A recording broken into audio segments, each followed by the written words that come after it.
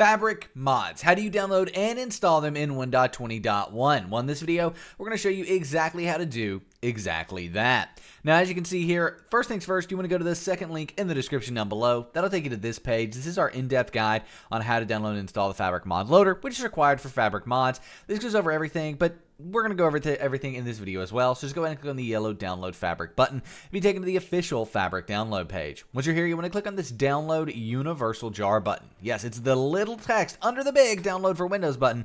But the reason we're doing that is because once you download using this, you'll be able to install other Minecraft mods. All your files will look correct during this. Everything will be good if we use the download universal jar versus the download for Windows. As you can see, this will download automatically in the bottom left. You may need to keep or save this file depending on your browser, but it's 100% safe to do that. Now, there are some other things we need to download, and of course, those are the mods themselves. Now, one thing you should download with Fabric no matter what is the Fabric API.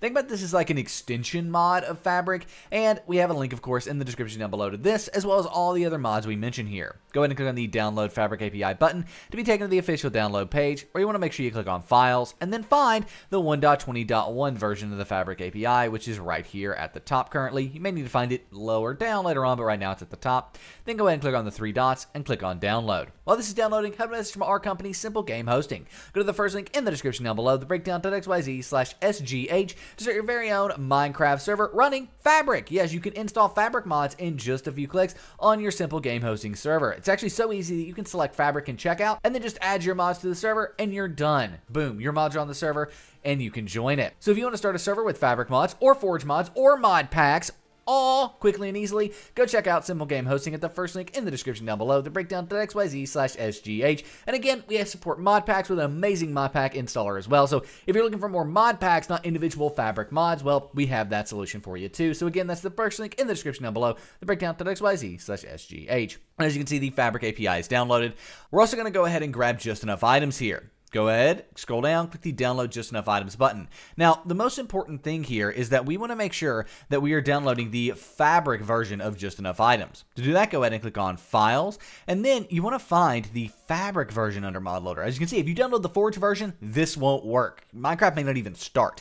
So you want to make sure that you're downloading the Fabric version, which as you can see, right there it is, for 1.20.1. Come to the right-hand side, click the three dots, and click Download File, and again, wait a few seconds. Now, there are two more mods we're going to download here. We're going to download Spark. The reason I recommend Spark is because, well, it is a mod that allows you to see lag in Minecraft, but again, we want to make sure that we're downloading the Fabric 1.20 version, which we are here, right like so, and then Block Us, which is just a really cool mod, but it requires the Fabric API, which is one of the reasons I want to do this. As you can see, this adds in a bunch of different blocks into Minecraft, but you know the drill at this point. You want to make sure that you are downloading the Fabric version for 1.20.1. Click the three dots and click Download. With all of the mods downloaded, we can go ahead and minimize our browser. Now, what we want to do is move everything to the desktop just because it's easier to manage there, but by the end of the video, nothing will be on the desktop as far as these mods go. So let's go ahead and open up the Start menu and type in our Downloads folder, or type in Downloads to find our Downloads folder. Open this up, and then in here you'll have everything. We'll have all of our mods, which is the Fabric API, Just Enough Items, Block Us, and Spark, and then we'll also have the Fabric installer. So let's go ahead and move all of this to the desktop, be it these are being a little weird here. Let's see if we can cancel that, and maybe we can move these. There we go. Now everything is on the desktop. Do a little organization here, a little bit of housekeeping. We can see that we have our mods on the left, and we have the Fabric installer here. The Fabric installer is what we're actually going to be starting off with. So go ahead and right-click on the Fabric installer, click on Open With, click Java, and click OK. But Nick, I don't have Java here. Well, if you don't have Java, that is where this link in the description down below comes in, Java 17. This goes over everything you need to know to get Java for Minecraft mods, and it's super simple. We have an in-depth guide, we have a video guide. Go get Java 17, and then once you've got Java 17, you may need to run the jar fix.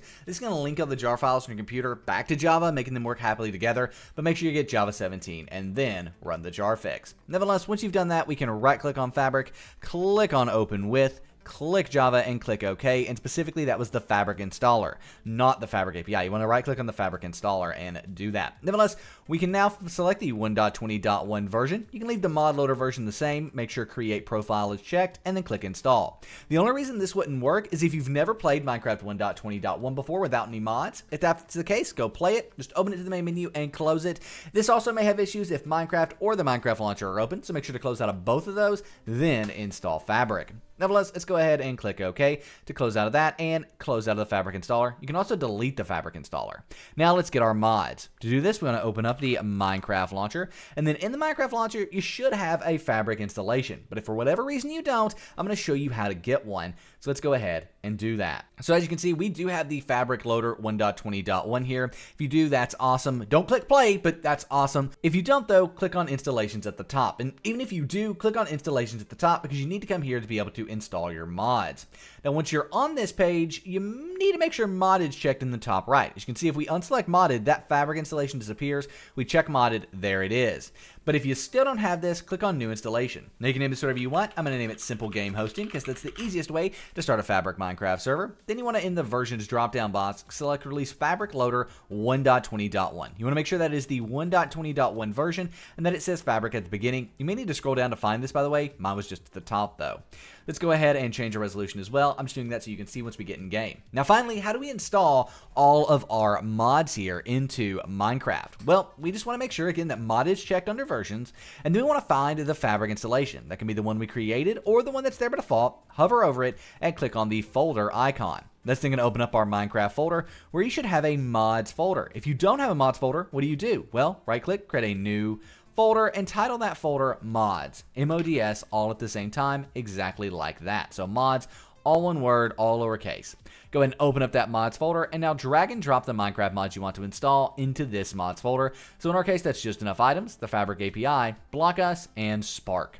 Now we can close out of this mods folder and we can launch Minecraft. Just click play and click play again on either the Fabric installation that was there by default or the one that you created. You just want to make sure that it is the Fabric Loader 1.20.1 version under whatever version of Minecraft or installation of Minecraft that you play. Here we are, Minecraft is open. Now unfortunately there's no real way to see the Fabric mods you have installed from the main menu. We can see that Fabric is installed in the bottom left. It does say Fabric there. But in order to see the mods that we actually do have installed, we'll have to create a new world. So I'm going to go ahead and do that. Then I will meet you in game to show you that sure enough these Fabric mods are working because yeah, just like to prove that with every video because I get it, some people on YouTube like to lie. We're not one of those people, but unfortunately some people do. So we'll see you in game to show you everything's working. Alright, so here we are in game. First things first, you should probably go ahead and start a Spark profiler because, well, that needs to kind of run while we're doing this. And then we can go ahead and hit E to open the inventory. There is just enough items. And to see Block Us, you can just type in block and we will be able to see here is all of the stuff that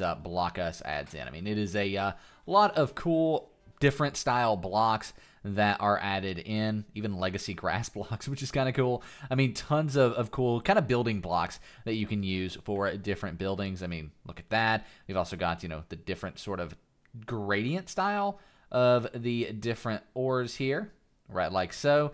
And then obviously we've got the rainbow block, which bit trippy, but really cool, as well as the future Neo blocks here, which are awesome, and even an ender block. So there you go. Those are some of the different blocks. There's a lot more than that, but that's just showing, of course, that the mod is working. We go ahead and stop the Spark profiler. We will get a link here, and this is a link that can be used to troubleshoot different lag on your Minecraft modded world. As you can see, we can see our TPS here. The higher this is, the better. We can also see different, you know, what's using different threads and different resources on our server. So you can break this all down here at the bottom and see what is using what. So really cool stuff. Awesome sort of performance mod that allows you to see what is using a lot of performance on your server. As you can see, just generally Fabric is using the most, which makes sense. So there you have it. That is how, though, you can download and install Fabric mods in Minecraft 1.20.1. If you want to start a Fabric server, check out SimpleGameHosting at the first link in the description down below, the breakdown.xyz/sgh, and we'll see you in the next video. I am out. Peace.